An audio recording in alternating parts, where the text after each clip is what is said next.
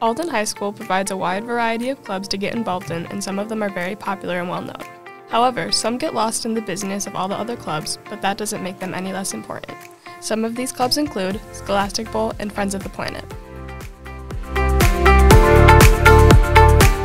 It has taught me that it's okay to be wrong sometimes, because at school when I would try to answer a question, I'd be really scared and embarrassed if I got it wrong. But at Scholastic Bowl, you just kind of say it even if you don't know, because there's no penalty if you get a question wrong.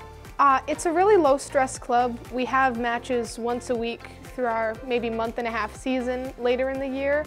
But besides that, it's not a huge time commitment. It's a fun thing to do to meet people, and you don't have to be super smart. You just have to have a willingness to come and contribute some of the stuff in your head. Have students be more aware of what's going on in the world as regarding recycling, upcycling everything, trying to eliminate things that we don't need that are plastic bound.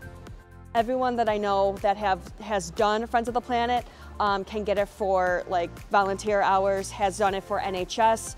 I know that I signed a couple of papers for different clubs that people were involved in, so it was a lot of fun. And we have a really good president, we have a good vice president, we have a good community of people that want to come in and try to better themselves, better the planet.